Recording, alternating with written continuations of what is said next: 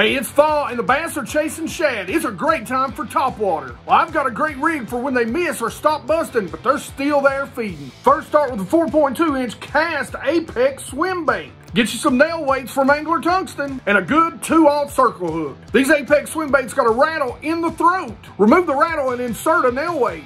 With the nail weight inserted, simply nose hook the bait. Cast out pendulum back, that tail's gonna have a little bit of action and you're gonna catch more fish.